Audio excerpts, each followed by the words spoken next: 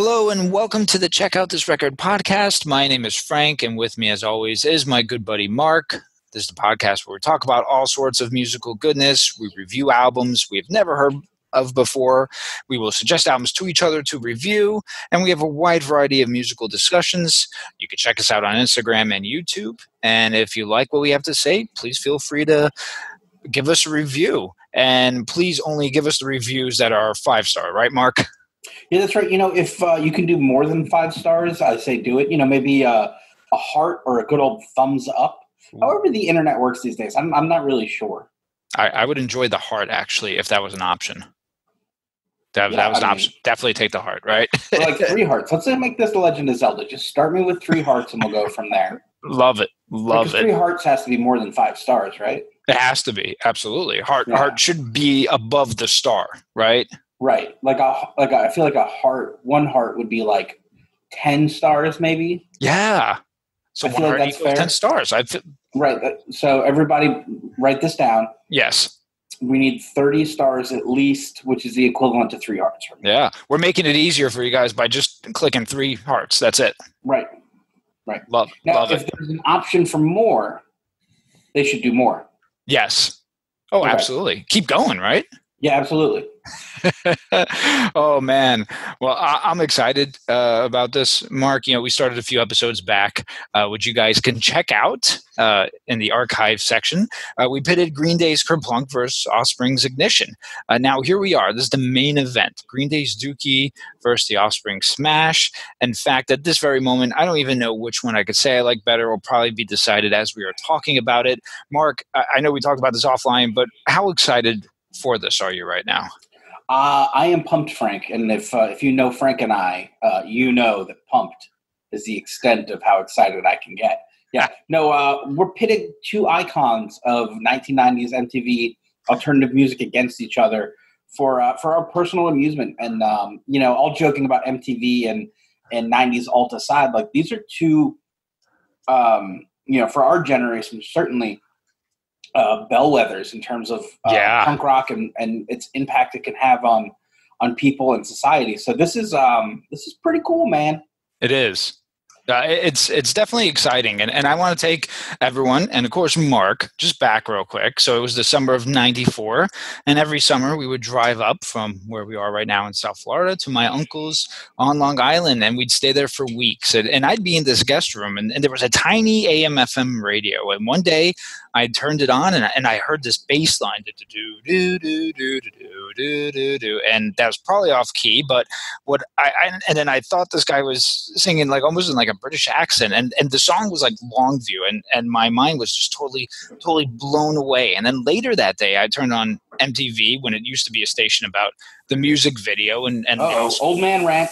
I know, and the Offsprings Come Out and Play was on, and again I was hooked. And then I went to a place called Tower Records, and I picked up the compact cassettes or the tape or just the cassette.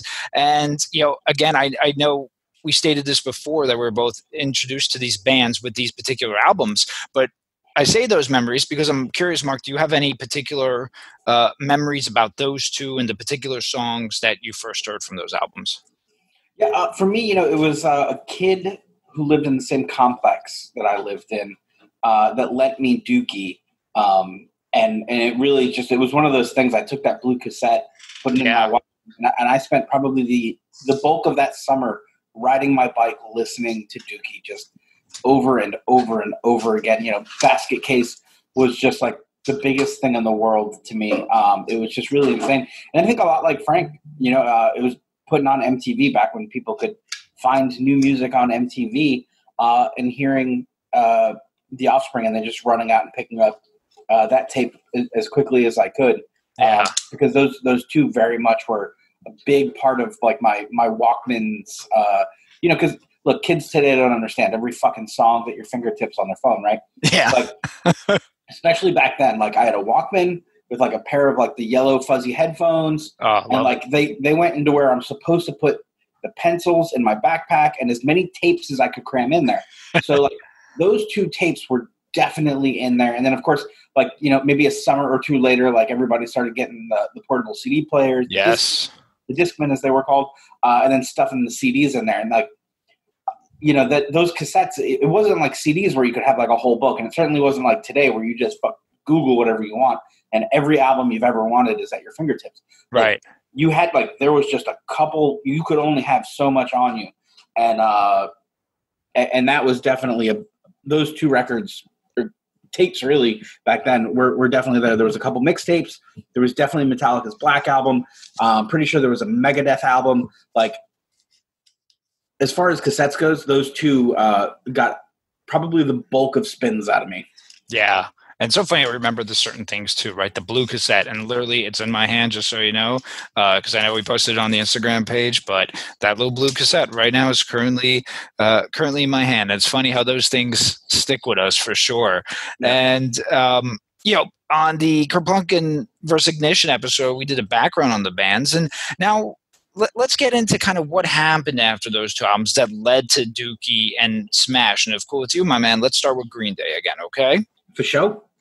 So after the success of Kerplunk, many major labels were courting Green Day. The labels would try to attempt to lure the band by taking them out to meals, and even one label invited them to Disneyland, which was funny. They declined several offers, and then they met with producer and Reprise representative Rob Cavallo. They connected with Rob as he's done previous work for a California band called the Muffs. I'm not too familiar with them. They then left Lookout Records on friendly terms and signed with Reprise. And to this day, they're still signed to Reprise, which is remarkable.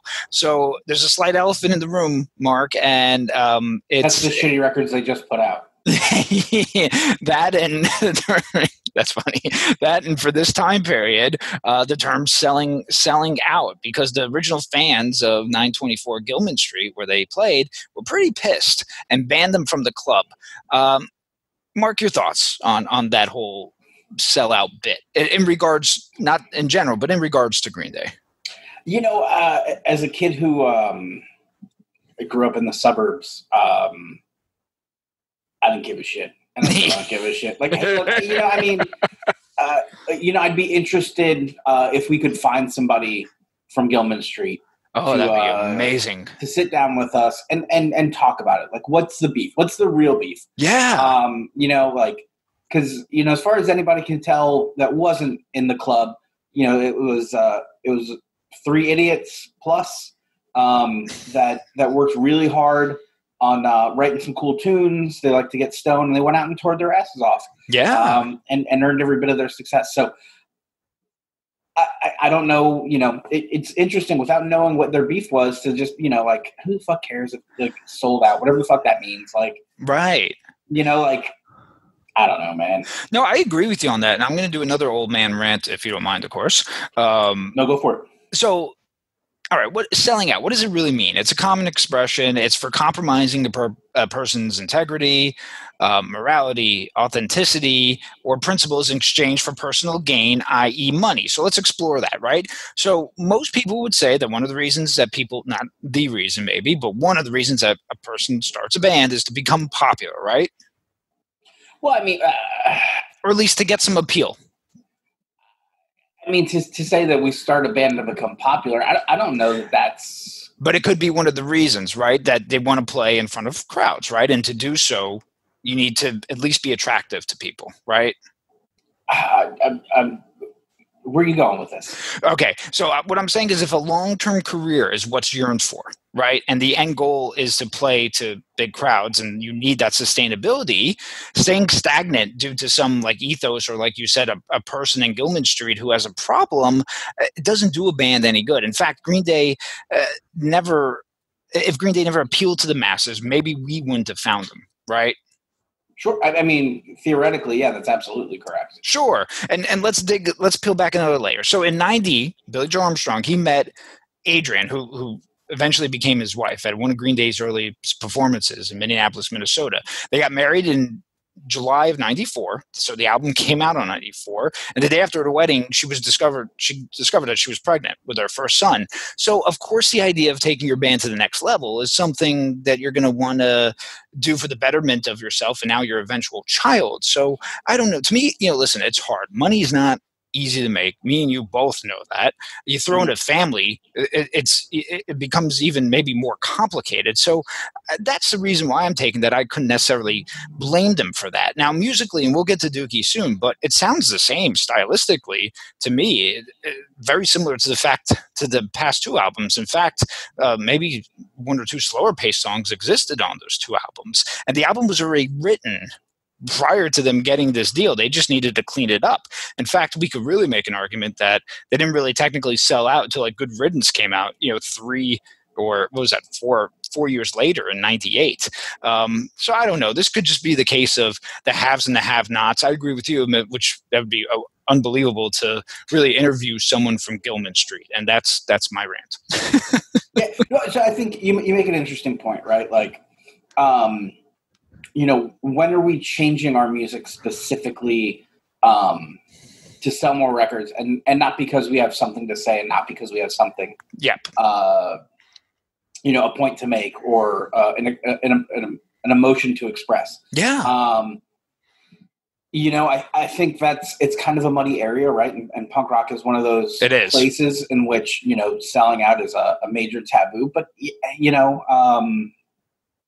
I think at the same time we have to really look at what that term means and what bands do that we classify them as having sold out. And I think 9 times out of 10, I think this is a great example of Dookie's not a sellout record, especially, as you said, they had the record almost in the bag by the time they got the deal. So why are they a sellout? Well, I think a few albums later, when they need to figure out how to maintain this contract and keep money coming, because now that you've had a little bit of money, you've bought a big house, you've got taxes to pay, you've got this, you've got that, and the upkeep on it is more. When you're just a poor punk and nobody cares, and you're just putting out enough records to tour the country to visit your friends, then you're not selling out. So it's one of those weird things. Again, I'd be interested to see what the real beef was there, that they were so offended that they banned them from playing. Yeah. Did they just not want, you and me, some suburban kids coming into the city, smelling up their club? I don't know. Like, it's such a weird world to think about. Like, I know. I think you nailed it. How self-important you have to be to exclude somebody for being successful. Yeah, I think you nailed it. There's got to be like something more to that, and maybe you and me will play investigators and one day figure that out, right? Sure. Well, let's get then to the facts of the album. So we have Dookie. Here we go. So the lineup: Billy Joe Armstrong, Mike Dirt, Trey Cool. That's the same lineup as the previous record, released February 1st of 94 on Reprise Records. It spawned 5 singles: Longview, Basket Case, Welcome to Paradise, although I think that was a live video, When I Come Around, and She, which was a radio-only single. The album went gold in June of 94 and reached platinum status in September of 94, and it has the coveted diamond certification for sales of at least 10 million. We know a lot about the legacy of the album, of course. It filled a gap maybe for some with Nevermind, or what Nevermind did for grunge, but maybe in a little bit more of a sustainable way. So many pop punk bands eventually had careers because of this album. Offspring obviously gets popular. Rancid gets major label attention, although they don't go that way. Bad Religion. Before we go track by track into Dookie, that's pretty impressive, right, Mark? Reaching platinum status, eventual diamond certification, that's crazy. Yeah, nowadays those things aren't even I know. a thing. Yeah. Those certifications. But it's certainly, again, definitely a bellwether of the time, right? Like this record was very much a predecessor to a lot of really amazing things that came out. 94 is a phenomenal year. Oh my God. In punk rock. Beautiful. So many great records that came out that year. And for this to be one, and we'll get into it as we get into the record, like the fact that some of these songs were hits is fucking amazing. But like, it really spoke to the changing tide, I certainly think, what Nirvana and Nevermind did for rock and roll can't really be understated. They saved us, in my thinking, from 80s hair metal living on Born, Assault to Death. this record is very much a part of that curve as music begins to steer away from that homogeny and into really expressive things. This album was one of those ones that showed people like there are other things. There's more depth, and I think that phrase alternative gets thrown around way too much. Yep. But I think it's fair to argue that this falls into that category, certainly for the times. But what it did for punk rock albums after that, what it did for mainstream music after that, just can't be understated. Yeah. I'm trying not to talk myself into saying that this is the better record. And it's not because I think Smash is, it's because I'm so undecided. They're both just really good. I know. It's tough, man. This really is. You can get things like the cover. I'm looking at the cover now too. It made me laugh with the whole diarrhea theme. It said that the band would joke about this because when they went on tour, they would eat, because they were so poor, they would eat spoiled food. So that was kind of like their inside joke. And the original title was supposed to be Liquid Dookie, but they felt that was a little too gross. And an interesting fact here is on the back cover, and I'm looking at it, and the early prints, I don't know if you remember, but in the crowd, there was someone holding Ernie from Sesame Street, but eventually it was airbrushed out so it wouldn't be confused with a Kid album. It's interesting only because I totally remember that. It's funny that somebody would have assumed it was a Kid's album. Yeah. And last night when I was like in a Barnes and Noble and I saw like a remastered version of on vinyl of Dookie, and I turned it around. There's no Ernie, but in my tape here, there's Ernie. So interesting little fact.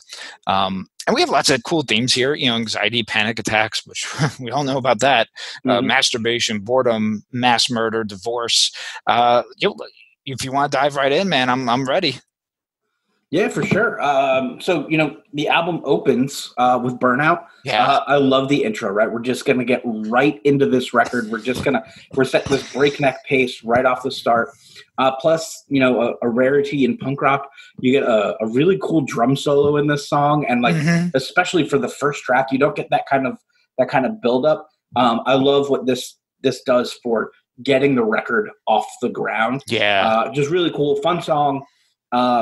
Great opening track. What'd you think? Yeah, great classic sounding Green Day here. We talk about that opening punch, right? This has it. It's relatable lyrics. I'm not growing up. I'm just burning out. And I stepped in line to walk amongst the dead. The breakdown is really cool and then brings us back to the chorus. You can't get better with this for an opening track. And I know you agree. And you agree. Yeah. Funny. We're like, wait, what? Number 2, Having a Blast. I think this is actually in my opinion, one of the more unheralded tracks from Green Day in general. The chorus on the chords, when he moves to that B chord, that just gets me. And there's not much in the way of live footage on this track, but I love this song. Now, in this song, he's basically taking everyone out via explosives, and is not advocating, obviously, for a song that topic matter. But I think it's lighthearted between the title and the melody. It's not meant to be taken seriously. At least I don't personally think it is. I think, again, it's one of those under the radar type tracks. Mark? Yeah, I agree. I was really surprised in looking back. I don't know if this was just me absolutely loving the song. Yeah. But I was surprised it wasn't a single. Like, looking back, I could have sworn it was a single because it's just such a fun, I love the fast palm muting on it. It's really on point. The hook is killer. It's just a great song. I was just so surprised it wasn't a single. It really blew me away. And then you lead into something like Chump. The third track, I love the anger of this song. It really builds off that. This album does a great job of giving you a left and then a right, like just really setting you up and knocking you down. And these 2 tracks do that really well because it's just angry. It's just punk as fuck. And it really spoke to the adolescent rage we all feel towards things we don't understand, right? Yeah. Which is very much an adolescent feeling and something, we probably feel a little too much today. And that anger towards things we don't understand. And this was just a great understanding of that and understanding that you're the problem and not the problem. Yeah, that's very I really like the way you put it. And live, when I would see this song, not in concerts but on TV when they would be playing them a lot, I always viewed this as, this is the song that leads into Longview, and people would erupt when people would play it. but it's another one of those where I've come to appreciate it a lot because of those things that you said. Musically, it's another classic sounding Green Day song, nice full punk song, full of energy. The chords ring out, and I do, of course, like that musical build up. It's really just a nice build up into here we go, Longview, which is the first single named after Longview, Washington, where the song was first performed in '92. This I feel is what hooked a lot of people. It's a catchy bass riff. It captures your attention right away. Lyrics of boredom, smoking dope, add in a little masturbation, along with those slow verses and a build up to a loud chorus. You have a really, really great tune, almost paralleling it, dare I say, to like It Smells Like Teen Spirit, where the verses are calm and then the chorus gets big, big and loud. The video is great. I think my opinion, Mark, tell me what you think too about this. I think over the years, it may get lost. It may, get lost a little bit with their other hits. I don't know, maybe because Basket Case was such a huge hit when I come around and everything after that too. And I know the way they position this live, it's always kind of like one of the first hits, real big hits that they play early on. But I absolutely love Longview. Mark? Yeah, who says you can't make a hit single out of getting stoned and jerking off? No, you're right. The song's really cool, man. It's got that fun kind of groove intro to it, and it just takes you in. Like, surprisingly good lyrics for getting stoned and jerking off and being too paranoid to leave your house. Totally. It just really, it was definitely one of those the songs that just pulled you right in. And, like with that said, Welcome to Paradise. Yeah. Holy fuck, does this song hold up, dude? Growing up isn't as cool as we had hoped it would be. And Billy Joel Armstrong nailed that in this song. Musically, still punk as fuck. Yeah. The breakdown is great. That kind of walking bass line still totally kicks ass. Yeah. This was just a great song, a great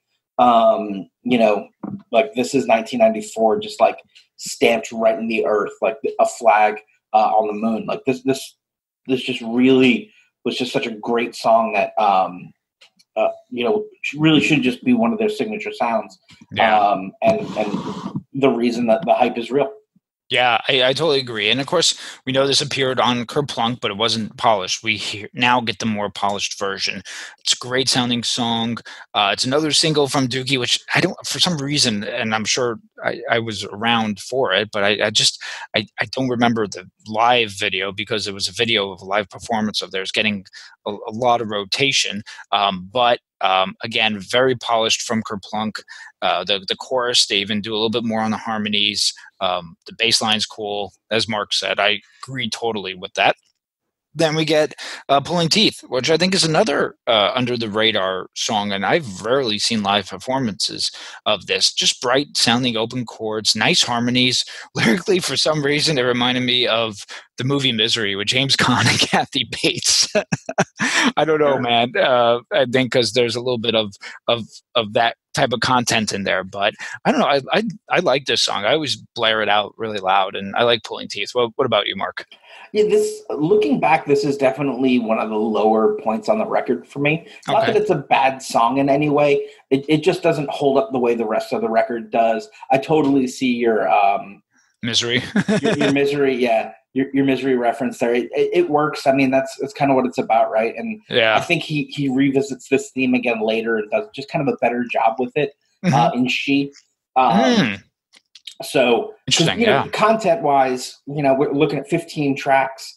Obviously, the last track is more or less a joke and all by myself, right? But nonetheless, I feel like when it comes to the topics of it, and Billy Joel Armstrong's, we touched a little bit on it with Kerplunk. Yeah, his views towards women and his issues with them and his self-deprecating nature, which is surprising how much it comes up in Smash as well.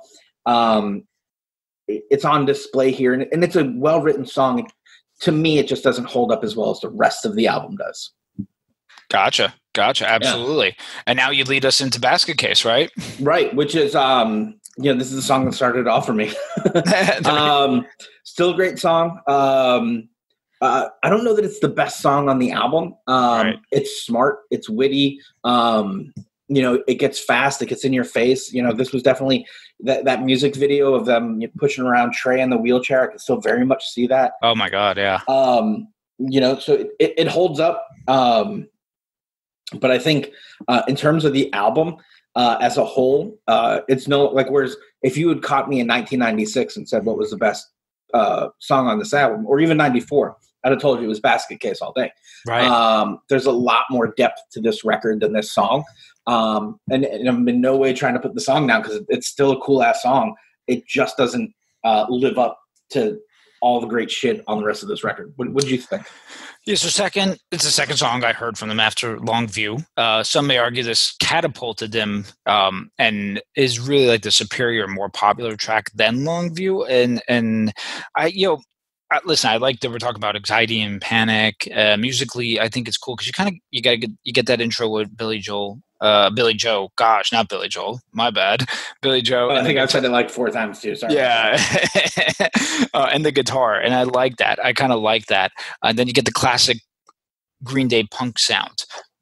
However, though, I agree with you because I'm looking back, I think there's way more depth on this album. And I happen to like Longview a little bit better as the single. But I mean, Basket Case, though, it catapulted them then, I think, at the time into another stratosphere, especially with having just released in Longview prior to that. It was like, boom, one classic song right after another. And now we could look back, X amount of years later, still saying it's classic. So I agree with you on that. I like Longview better than Basket Case as far as a single goes, but still a good tune. Absolutely. Then we get into She. This was the radio-only single from the album, usually live in the mid to late 90s. This was positioned very late onto their set list, which tells you what they thought about it also. It's a sensitive tune, I think, without being soft and wimpy. The lyrics, I think, are well-crafted. It's fast-paced. It's got that intensity. You could even hear them screaming kind of in the song. I love She, man. What about you? Yeah, I think this is his best work on the record. Yeah. Lyrically, it's simple. Very. But at the same time, really poignant. She screams in silence. Just his ability to use metaphor, to use lyrics as part of the art form are really showcased here. And I think it's one of the best works on the record. Musically, it delivers. Like, it's kind of fun. This to me is just a great track, and I love how it leads into Sassafras Roots. Yeah. Which to me is kind of like the love song on the album, like the only one that's actually kind of like really pro love, especially after kind of a self-deprecating song like She. Yeah. I love the bass line just kind of like bops around, and like this song is really kind of fun in kind of a different way musically than the rest of the album. It doesn't do the same structure. It's got more of a bubbly attitude towards it. And I really dig it. What'd you think? Yeah. So in my research, this song is about the same girl as She and Chump, which is kind of cool because it's almost like a trifecta you get on this album about the same person, but in different ways. To me, I know I've said this now the third time, right? But it's another unheralded track on the album. I can't find many live performances of it. It's simple. It's fun. It's got that really common chord progression, in Blitzkrieg Bop, by the Ramones, the A, D to the E. But of course, yeah. They delay it though a little bit longer and just really make it their own. Again, another unheralded track. When that thing comes on, I blare it loud, windows down, and it's a great and enjoyable tune for me. So another unheralded one. I agree with you on that. Of course, we get into a really big one right now, When I Come Around, perhaps the most universal tune in the sense where many people who listen to all types of music, at least during that time frame, they knew about it. For me, it was one I recognized early on when you're like listening to the tape because it was slower pace, we had palm muted tempo. It stuck out for sure.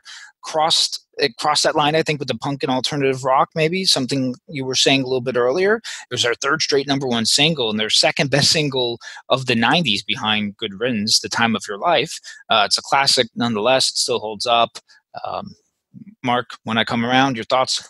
Yeah, I love the fact that they were willing to slow down for this one. This might be my favorite single off the record. And I love the line, "You know where I'll be found when I come around." Like, I kind of love that, like, that attitude of like, I'll get there when I get there. Like, it's about me, it's not about you. And I just really like the approach of this song, and kind of like the way they can hide being snarky in a really pop song. I just love it. Like, it's one of my favorite singles off the record. And going into Coming Clean, which is just kind of another great tune about growing up. Again, we found a little bit of repetition in the themes of the songs on the album. But I mean, that's going to happen. Right? You've got 15 songs and about 5 themes. You're going to get Frank breathing really heavy into his microphone. No, but when you get, when you have 3 to 5 themes and 15 songs, you're going to get, a couple of those that repeat. And there's nothing wrong with that. It's a sign of good songwriting. It's like somebody saying, like, you painted in blue too many times on these paintings. So Coming Clean is just a kind of another fun, like, classic Green Day song. I wouldn't call it a filler track, but if I had to pick out a few from this album that felt like filler to me, this would be one. But again, there's nothing wrong with this song. The only thing wrong was just my heavy breathing in there. I don't know what happened, but so actually this, and I'll get to the point in Smash when we talk about it, but I think people might be able to figure it out. But there are a lot of parallels with these two albums, and one is after around the 9th or 10th track, then you get, again, not to say fillers, but you get into maybe some of the lesser known tracks. This is one of them. It's good. It's a good song. It just, compared to the rest of the album, it's tough. It almost pales in comparison. But this and the next couple ones are short and punchy. None of them clocking, believe it or not, anywhere near to 2 minutes. Still fun. I'll sometimes skip over this one, but it's not a bad tune. Next one is Enemies Sleep. The lyrics are actually written by the bass player Mike. Again, similar to what I said previously with Coming Clean, a short, kind of punchy song, still fun, nowhere near the other stuff on the album. Mark, your thoughts on this one? Yeah, I really liked the use of harmonies on this. I really just enjoyed it. Another song to me that could have been a hit, maybe if it were a little longer. I think that that plays into what they make decisions on when it becomes a single, and are we going to make a video for it, and so on and so forth. I just really like it. It's kind of that prototypical Green Day that I just enjoy, and I think Frank really kind of nailed it. The not the back half of these records, but certainly like the latter quarter of them, needed to fill a certain amount of time, and they were able to do it. But I think it was a great song. In the end, the next track is just kind of a little bit of that same, in that it's just kind of a fun, catchy tune that, take it or leave it. It's there. Yeah. I think it's a good foreshadow of some of what we would see from the band later. What do you think of it in the end? Yeah, I think it's the third of the trilogy of songs that kind of almost resemble each other to me. This one's faster paced.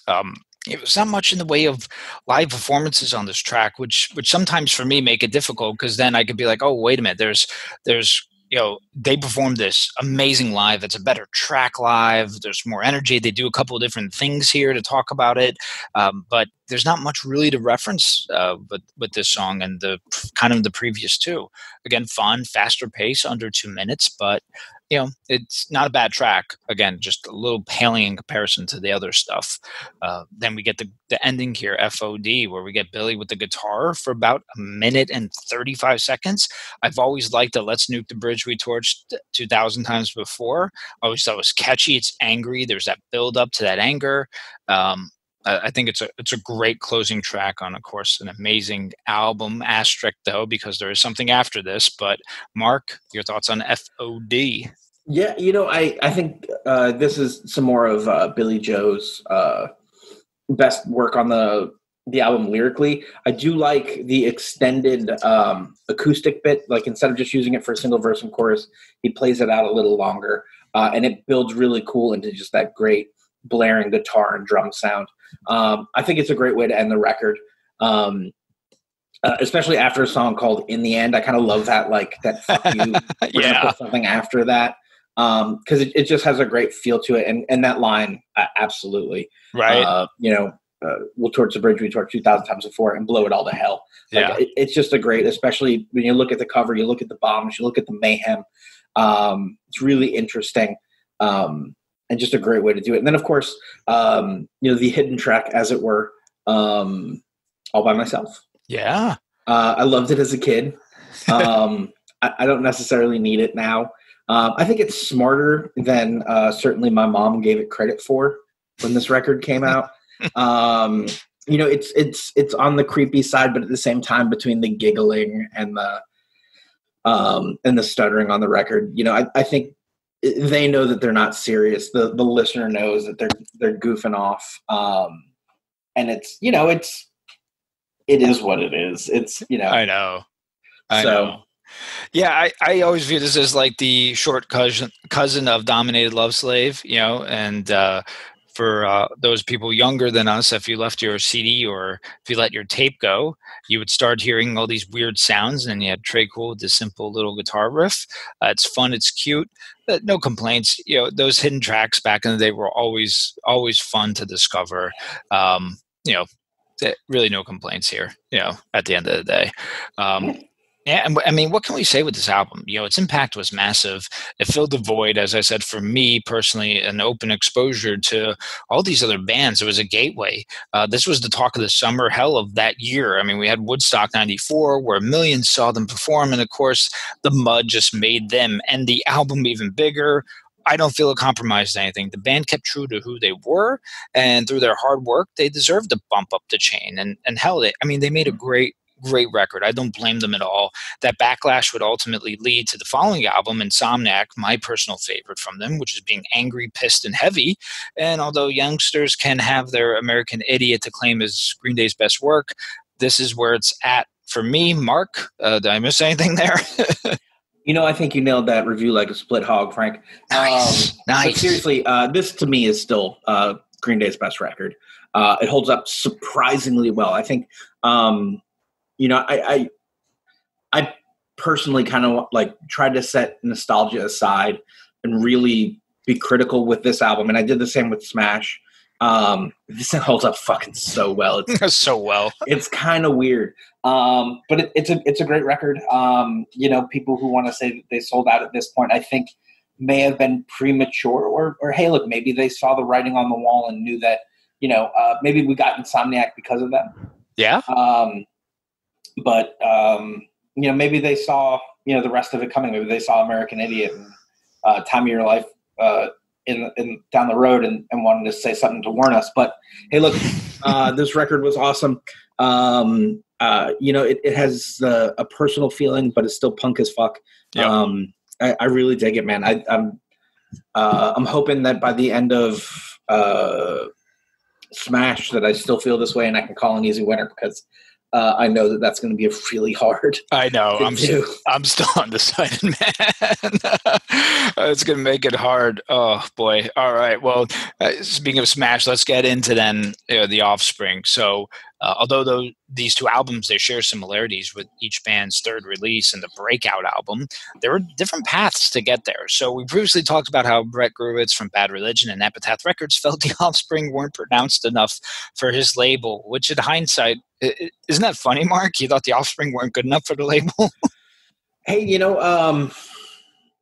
I've heard some of those latter Bad Religion albums. I don't know where he gets off saying anything about anybody else's music. Says the guy who's made one 15-minute record in his life. Yes. But, it certainly is interesting. When it comes again to writing on the wall, maybe he saw Americana coming. Maybe he saw those. I don't know. It's certainly an interesting dynamic. He saw Pretty Fly for a White Guy. Right, exactly. I'd be interested to know, what else was he turning down? What else was going on? Yes. Who else were they talking to? Was there another option on the board? I think there's probably a little bit more of a story there. It's interesting either way. I'd definitely be interested to know. what made him feel that way. Cause it just kind of feels like he saw the band and went, yeah, I don't know. But you know what? I also don't have like a massively successful band / record label. And can't really, like who knows if I would have picked some winners, and who knows what bands I would have told to go fuck off. Yeah. There's a lot of bands that I think can go fuck off that have huge fan bases and have put out, theoretically massive records that I think are just absolute garbage. So it's so interesting. So, well, after we interview the person from 924 Gilman Street, we'll go and court Brett to come on so that he can really tell us. So after Ignition, they toured and they began writing new material, where the intent with Green Day's Dookie was major label and, of course, more of an appeal. There was no intent here. Dexter actually states in an interview in 94, when they recorded Smash, their last album sold for about 15,000 copies. So the possibility of them getting played on the radio was pretty much non-existent, and the budget was super small. It was 20,000, which created restrictions to the band. They had to constantly call the studio to find out when it wasn't occupied so they could record. I forgot what I was watching, Mark. Maybe you could help me remember, but it was Fletcher from Pennywise talking about how they were hanging out with the Offspring, and Dexter was like, yeah, Brett thinks we have like a song on the radio, and they all laughed at him. So there's two totally different paths here, but similar results. Mark, your take on that and kind of what Offspring got to go through. Hey, look, it takes a lot to put a record together. Yeah. It's a lot of foresight. It's a lot of thinking. I would assume a band as smart as the Offspring had a lot of material ready after Ignition, getting ready to record Smash. I'd be interested to see what they presented Brett, that he felt that there was maybe a radio single there. Because clearly there were. I believe, and I remember in that same thing, and as I cut you off, it was self-esteem. So continue, but I think self-esteem is what attracted Brett there. I mean, that's that song speaks for itself, and we'll certainly get into that. And of course, Fletcher from Pennywise is notoriously an asshole. And aside from 2, maybe 3 records, they've put out 6 or 7 piles of trash. I used to be a huge Pennywise fan. I know, I remember. And as you really get into Pennywise, as you look at what they're doing and what they're trying to say, and the ethos of the band and what it all means, it's all kind of bullshit. Which is too bad, because on the surface they're this awesome punk rock middle finger to the world that's about making the world a better place, and they just use the opportunity to act like fucking bitches, which is too bad, because they really wrote some great music out of the death of their original bass player, whose name's going to escape me right now. Jason Matthew Thirsk. Yeah, there you go. How did I forget that? I learned how to play punk rock by joining a band and learning how to play Broham. Yeah. Like that was like the thing that got me into it. And I think Frank will tell you that style pretty much never changed for me. But, it's one of those things, music is such a personal thing. The way we perceive it's such a personal thing. Totally. And hey, maybe it's having done this podcast a little bit and really, really trying to get deeper into records and suss out what they're really trying to tell us, that makes me go like, who the fuck are you? Yeah. Especially after they've put out some garbage fucking records. So, probably, mind you, at 94 though, they were probably still pretty, I don't hate them yet. Yeah. It's too bad that tragedy would be what it takes to make them a decent band, and then that they would forget that and just turn into fucking assholes again. So, but as far as the Offspring goes though, it's, there's definitely some foreshadowing into some of the poppier stuff. Yeah. But this record fucking kicks ass, man. I know. Start with Time to Relax. Well, let's get quick facts real quick. So we have, we have Dexter Holland, we have Noodles, we have Greg Kay, Ron Welty. That's the lineup. Released April 8th, 1994 on Epitaph Records, spawned 4 singles, Come Out and Play, Self-Esteem, Gotta Get Away, and Bad Habit, radio only, which is funny. It was the first Epitaph release to gain gold and platinum status. It sold over 11 million copies worldwide and is certified 6 times platinum. And here's the most impressive stat. It's the best-selling album released on an independent label ever. And if you Google that exact phrase, Smash comes out. So Brett stated in an interview that Epitaph was just a small operation with a few people. The success of Smash not only turned it into a legitimate record label, but basically caused him to depart Bad Religion and focus on his company. Again, it caused him to leave Bad Religion and focus on his company. It's crazy to think of that success from Smash. It was not expected at all. The cover is an ominous distorted skeleton that we see the theme here in the videos as well. It said that the skeleton represents the motives of the album, which is death, greed, suicide, violence, addiction. It's representation that's a continuation in these acts that ultimately to them, they said, led to death anyway. The artwork is done by the same people who actually designed Bad Religion's Recipe for Hate. So something to keep in mind, too, with the previous themes. They're a little bit heavier, I think, and severe than we get on Dookie. So, yeah, time to relax. Listen, this is when you were putting in CDs and you get those little intros, and I'm going to do it. And it's time to relax. You know what that means? A glass of wine, your favorite easy chair. And, of course, this compact disc, so it's dated a little bit, right? Mm-hmm. Playing on your home stereo. So go on, indulge yourself. That's right. Kick off your shoes, put up your feet, lean back, and just enjoy the melodies. After all, music soothes even the savage beasts. A little bit dated, but Mark, I mean, it's funny, right? It's great. Well, and it really works, especially as a setup for Nitro. I love that you did the whole bit. I hope you do the one in the middle. Because what we're talking about here, right, is preparing the listener. And that's one of those things, the intros and the clips and the, quotes from movies and stuff like that happens throughout punk rock everywhere. This was them creating a soundscape, right? You didn't just hit play on a CD. You committed yourself to this world that they were building. Yeah. And it was a really cool device at the time that, I mean, it's still a really cool device today. It still totally works. Frank's right. It does date itself a little bit by saying compact disc, but at the same time, what it did then was, especially if you bought this right when it came out, it puts you on the cutting edge of technology of what is happening. So It was a really interesting thing, especially for them. Yeah, now obviously it's a little dated, but it certainly works to just like with Green Day, to just plant that flag and go, this is what's going on right now, right here. This is, LA 1994. Yeah. Like this album is an Aries and don't fuck with it. Like, because it's just a cool way. And then, of course, to get into fucking Nitro, Youth Energy. Yeah. This song fucking rules, dude. It's angry as fuck, but it's still positive, right? And that's what Pennywise could never do, right? I'm just so angry at Fletcher right now. Because it's got this intensity and it's got this drive for what can punk rock do to make the world better. It's taking the negativity and it's pushing it away and trying to do something better and talking to the youth specifically and saying, hey, now is your time. Yeah, the gun's on you, but you can get ahead of it. You can do something about it. And it's just a phenomenal way to open a record. I love the 1-2 bang bang of setting that soundscape and then really just punching the listener right in the mouth. Just absolutely love Nitro. I'll stop rambling.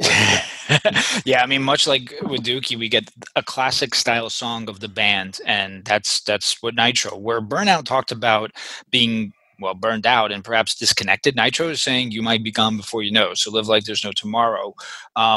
It's heavier. It's heavier, and like you says, it points it directly at the youth. Where at that age, hey, we're not thinking about that, but now here are me and Mark in our respective ages, and we're at the time we're like, well, we kind of wish we were thinking about that. Great blistering guitars, lightning paced, solid overall intro track in so many which ways. So Mark, I'm with you on that. I think it's beautiful. I absolutely love it. go into Bad Habit, which is a high spot on the album for me. This was performed on their first TV performance on the Billboard Music Awards. It's a cool performance, so I suggest you check it out today. If the song was released today, I could only imagine how butthurt it would make people. It's angry, it's pissed, and it's a great set list opener too, with that brooding bass line, and that, in comes that scraping guitar sound. Again, fast-paced guitars. I don't think it's meant to be taken seriously. It's road rage. I get it. It's much like kind of the Having the Blast version, that we saw in Dookie. I've always liked this, and I always like that lyric that I feel like I'm God, because that's, I'm sure what people go through in those scenarios. Mark, Bad Habit. I love it. Yeah, as far as songs about being angry go, this song still kicks ass. Yeah, it really does. It's a great, get out your energy, get out your anger, sit in your car and yell before you go into work, because you're going to have a miserable day. It does. Frank was talking about me. It does come off a little childish when you really kind of just look at the lyrics for what they are on face value. But when you look at what road rage was about then, and what a epidemic it was, people killing each other over traffic. It was a serious issue, and we've all felt that, hey, look, I'm trying to get where the fuck I'm going. What are you doing in my way? Fuck you, goddamn it. Yep. And this song, it's for as much as I want to say it can come off childish, it's still fucking badass. I don't give a fuck. And then you work into a song like "Gotta Get Away," which is probably my favorite song on the album now. Yeah. Probably one of the most personal on the album when it comes to dealing with mental health. I just love this song. I love I don't remember this as a single though. Do you? I do. But go continue though. I don't remember it that way. I remember it being just this awesome spot on the record, especially right after Bad Habit, because you've got to really just carry. We're only at the third song of the record. But you've really got a whole record to go. You've got to keep this energy going, because you just had Nitro, then you have Bad Habit, and you've just got to keep this energy and this intensity going. And I think Gotta Get Away is just a phenomenal job of just carrying that energy. Yeah, super high point for me. This is a song that when I immediately heard the album, I was like, this is good. I remember also to my cousin in Jersey when he's like, you got to check out the Offspring Smash. It's amazing. And he played me Gotta Get Away. And I was like, man, this is a tune and a half. And I do remember it being as a single. Believe it or not, though, it wasn't as popular. And I think it's just due to positioning. I think because you had Come Out and Play, then you had Self-Esteem. And I really think it was just because of that sequencing right there. It speaks of Dexter's pressure to finish the album on time. And of course, with, the demons in my head and, the whole mental aspect of it. I love it. It's catchy. If you see a performance, more recently on YouTube, you get the new drummer, Pete Parado, who I mentioned in the previous Offspring and Green Day episode. I think he's a fantastic drummer. So he really, really hits the drums hard on that. I love it. It's catchy as hell. Love that song today. I still love it. I got my girl singing it. So it's really a good song. Genocide, the intro riff reminds me of Bad Religion's Anesthesia, which is my favorite Bad Religion song. Typical Offspring here, fast guitars, fast drumming, good song. It grows on you. It may have been one I might have glossed over in the early days, but definitely now I listen to it a lot. Mark, Genocide?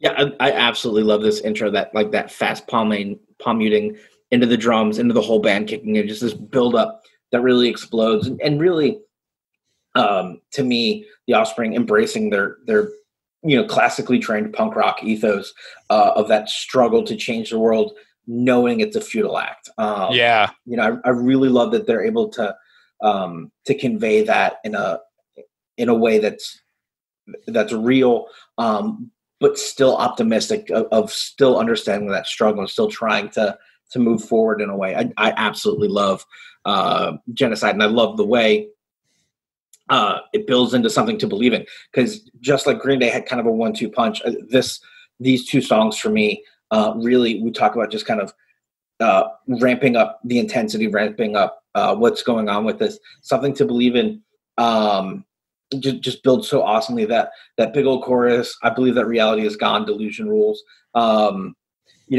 just speaking to that dismal world of how, in the 90s we were these very materialistic people that we like to look back and say, oh no, that was the 80s. Like, no, dude, like here he is, he's talking about it in the 90s of people just being vapid and void, and needing something, and being that something for yourself.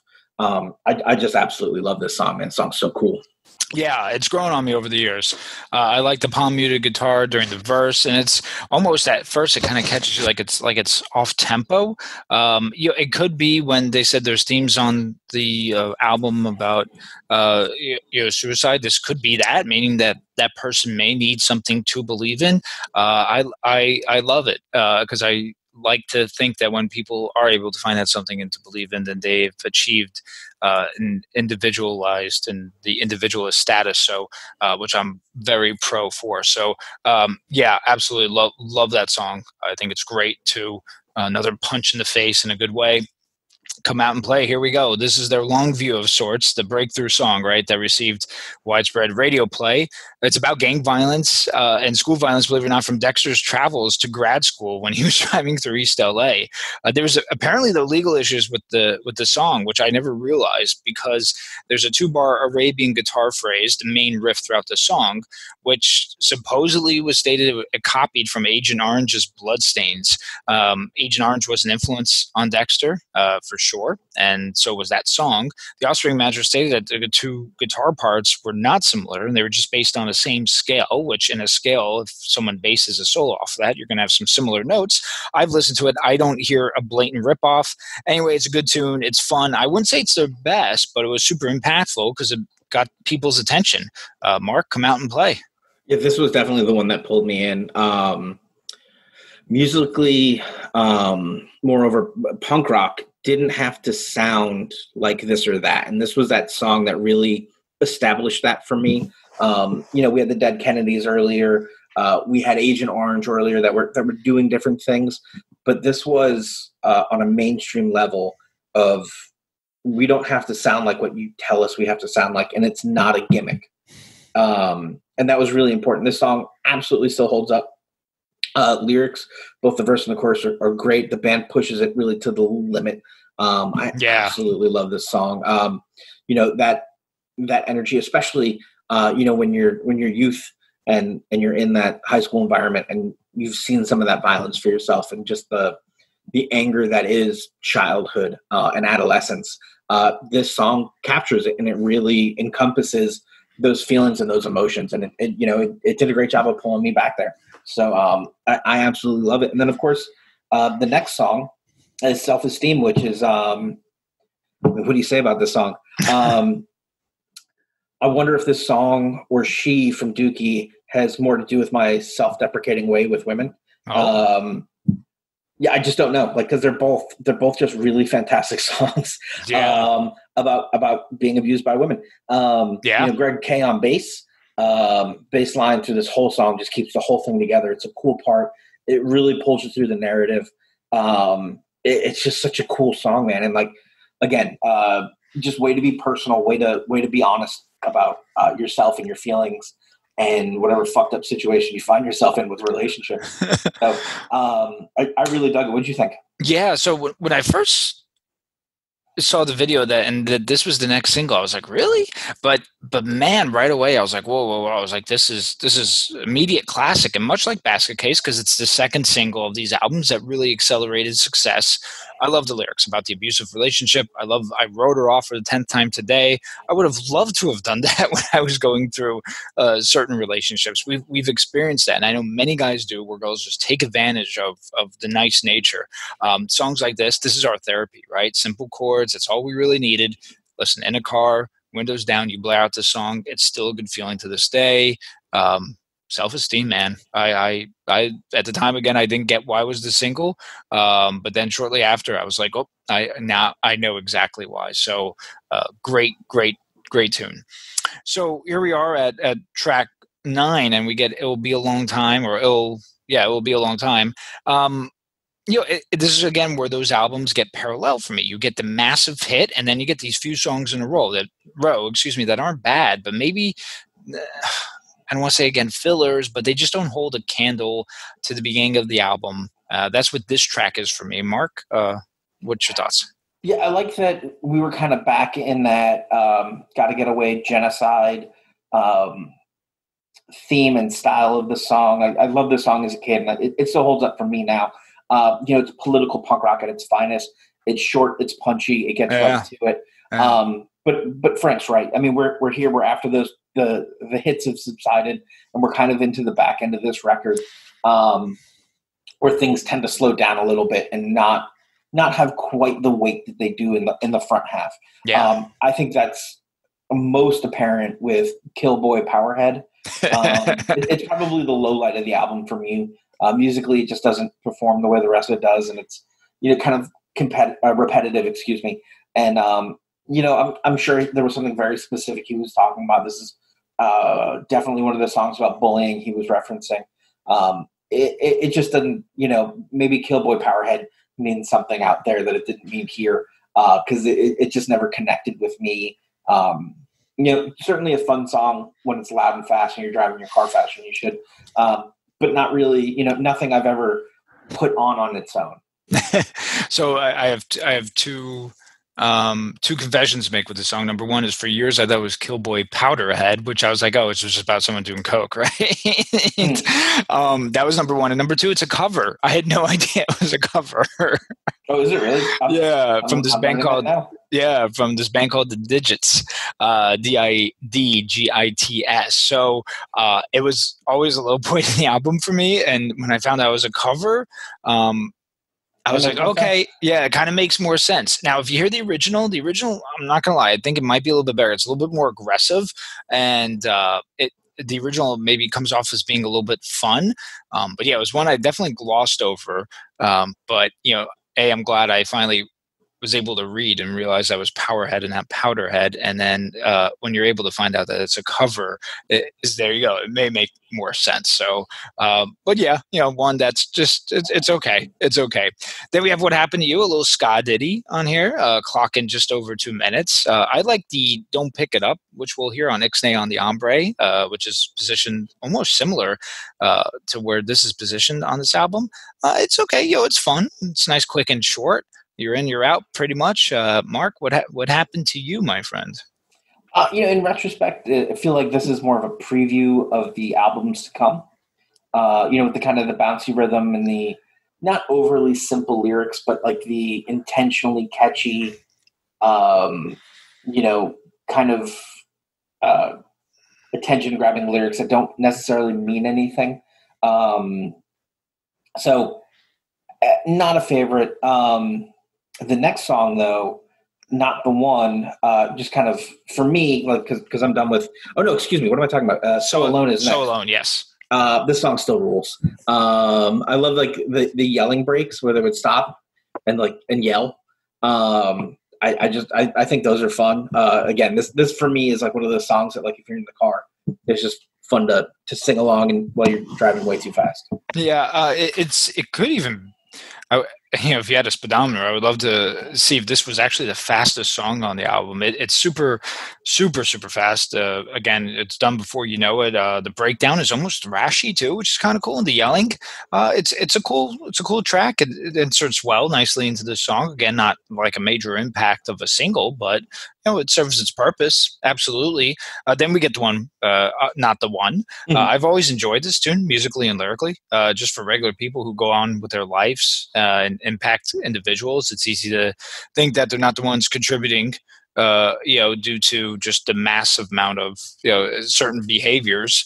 But I firmly believe that you treat people the way they should be treated on a daily basis as an individual, and that permeates and that spreads. And I like that. I've always liked this tune, and I've seen some live performances of it. I think they nailed it. You get the nice little,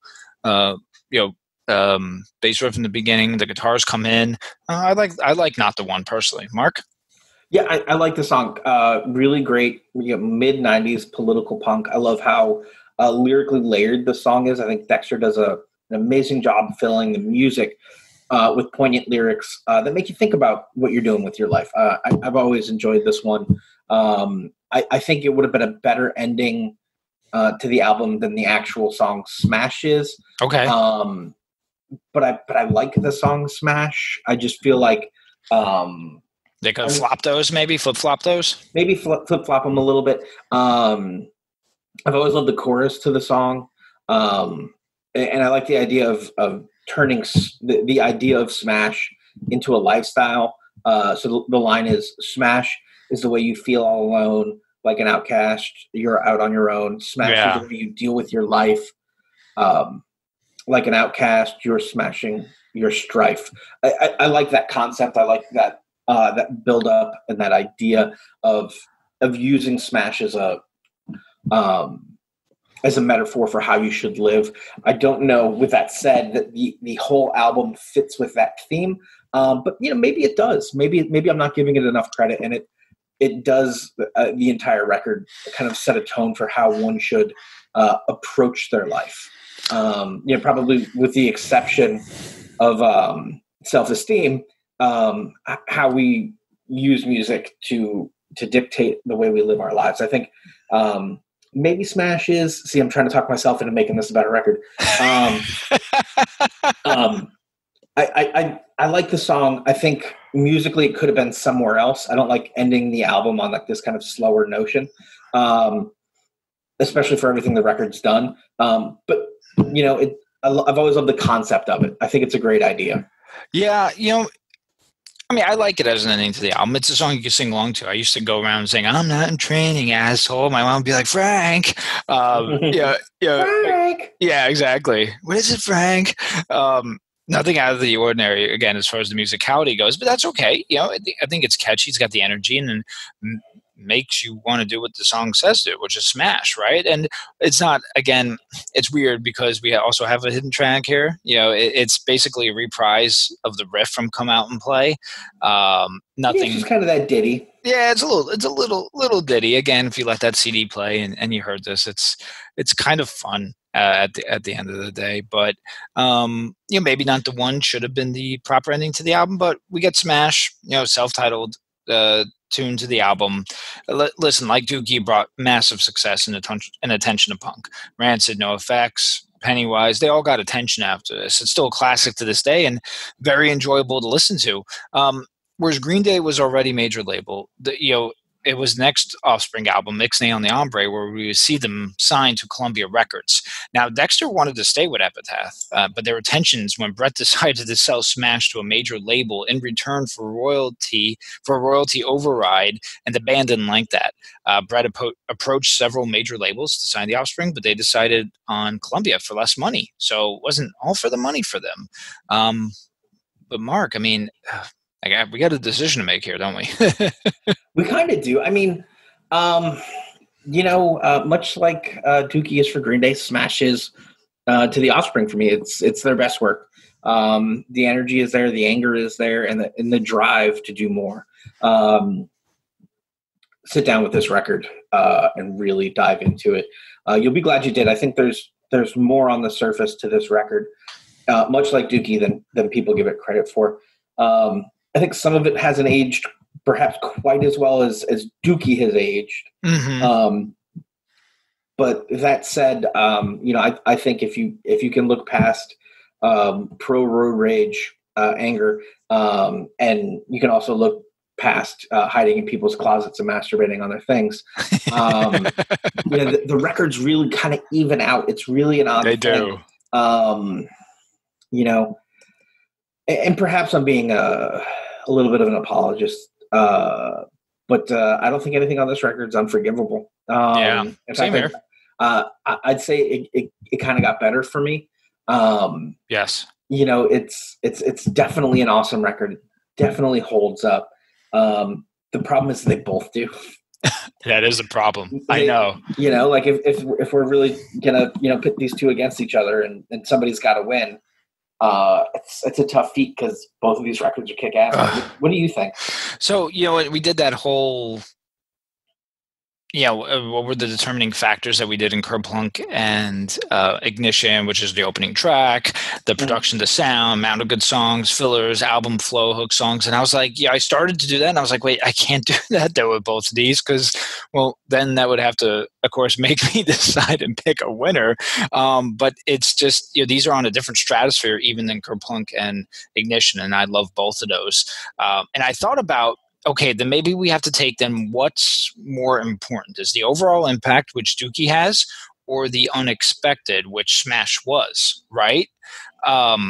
Because those are so impressive, right? The overall impact of Dookie is so impressive to this day. And the fact that Smash just came out of nowhere and changed things is also impressive. So before we get into that, I just want to say, I did break down and do the scoring card like I did last time. So did I, and we could go through it if you want. You want to? Not really, and I'll tell you why. Yeah, because it was a difference of 1 point. Yeah, it's so similar. It was. I mean, it was literally so close that I think you look at it and you go, I mean, but 1 point. I know. So it was, in terms of the overall impact. Yeah. I think for something like that. For me, it goes to Green Day. Yeah. I think certainly, pop punk is definitely a direct derivative of that, of this record, excuse me. And I don't think you can say that about a style of music for the Offspring, right? Short of the following Offspring records, which turned into their own thing.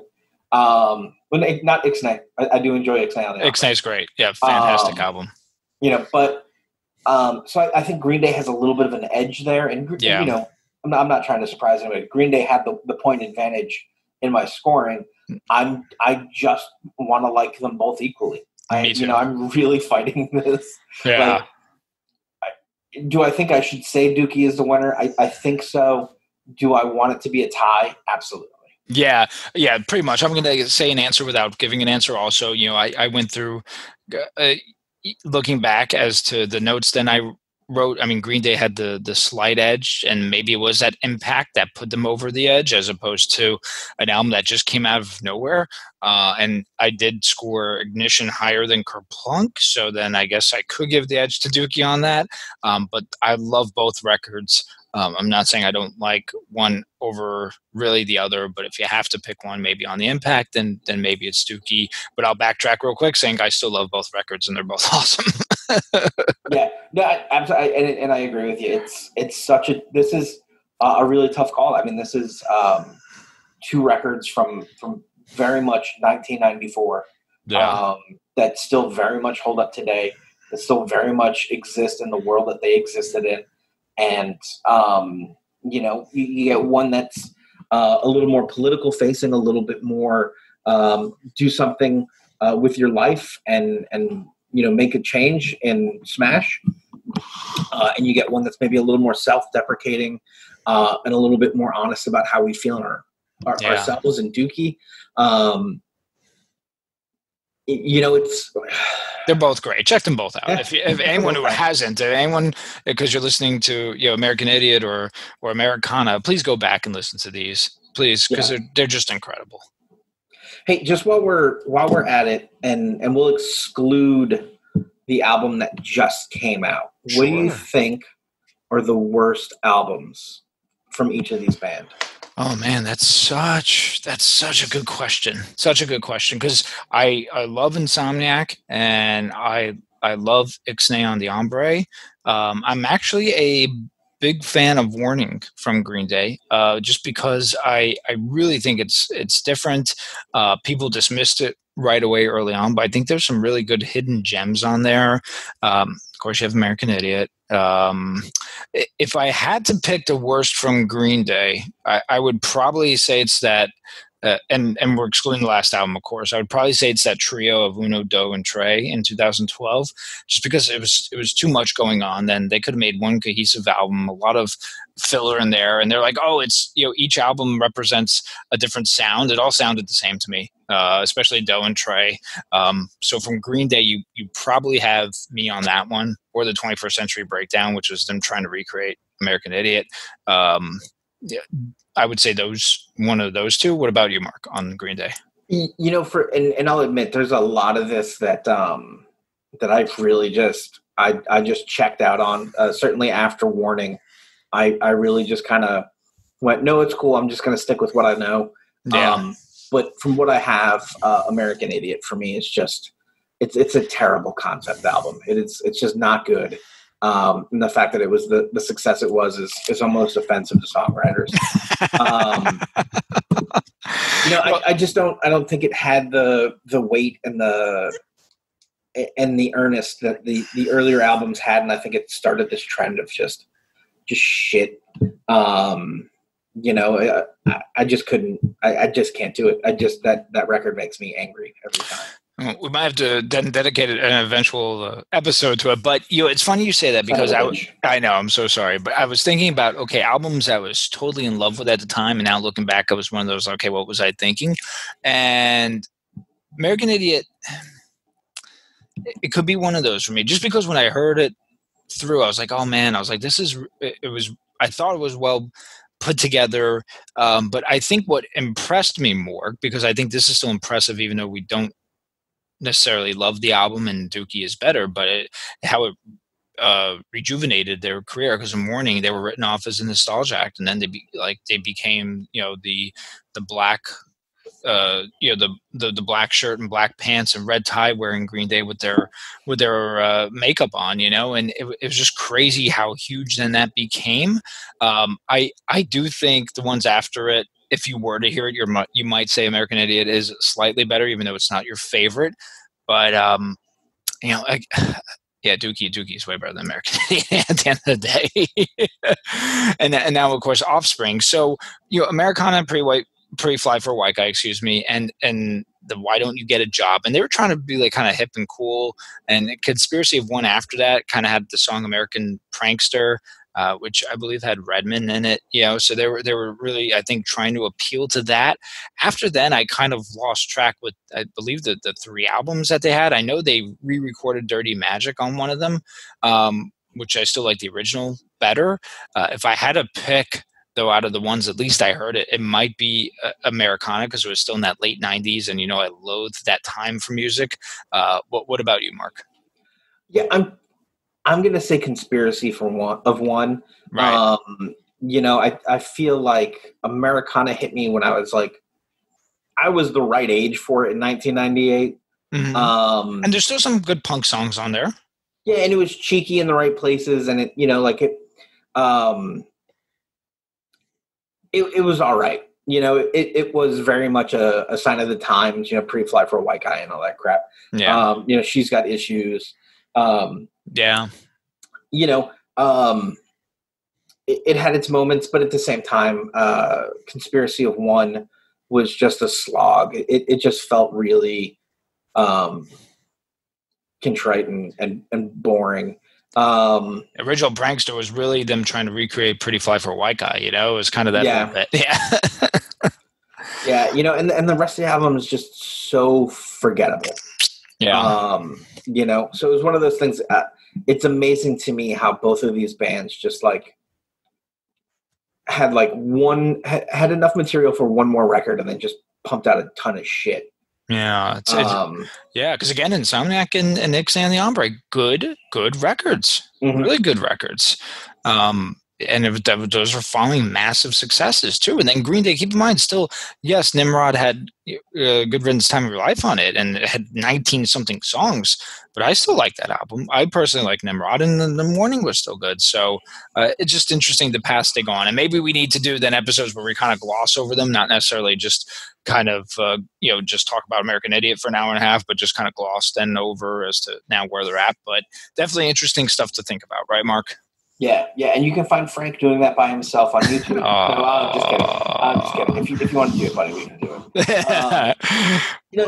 It's definitely interesting to look at their careers after their massive hits.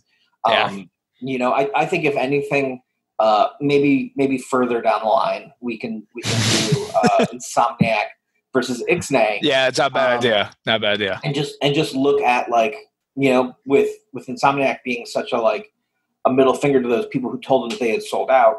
What was what was the response for Ixnay on the Hombre as the first major label?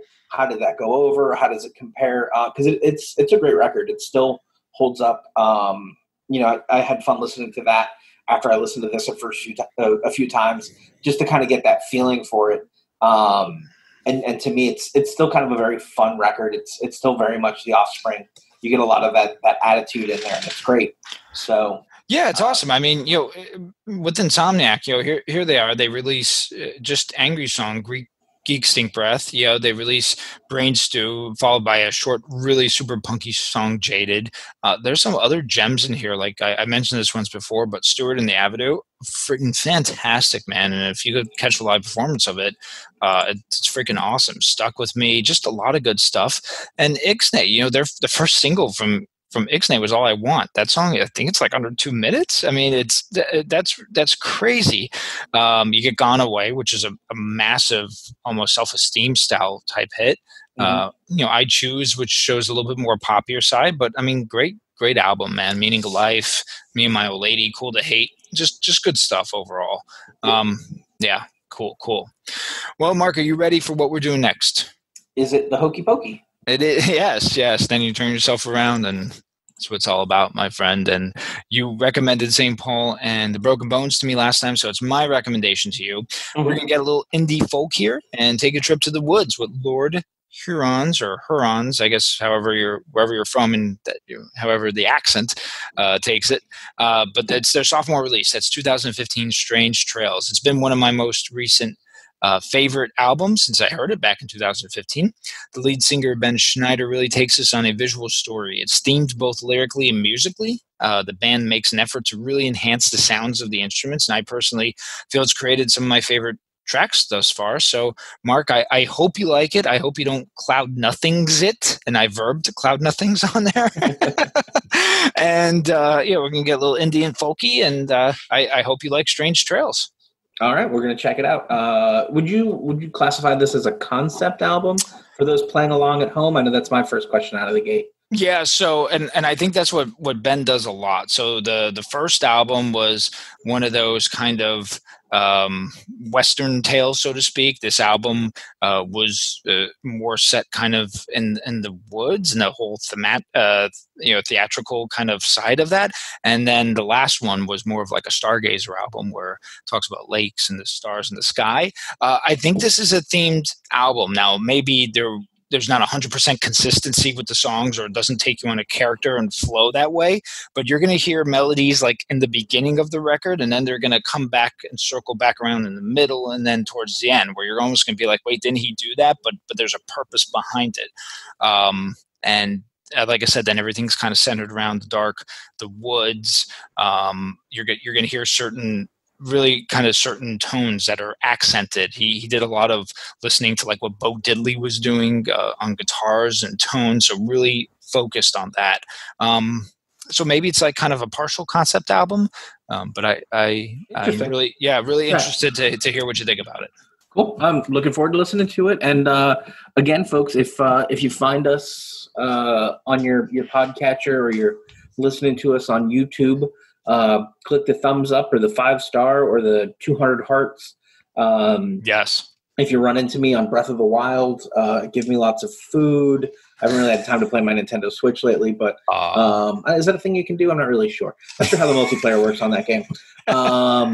But no, like us, write a little review, tell your friends. If you hate us, definitely tell people you don't like to listen to us. Yes. And have a great day, pal. You're doing wonderful out there. We believe in you. Yes. Frank thinks you're kind of a dick, but I think you're a good guy. So you can pull through. And I'm not sure who I'm talking to. I just wanted to make somebody's day better. Absolutely. And I know that's what we did for everyone too, is make people's day better. And like Mark said, you can find us on all those avenues.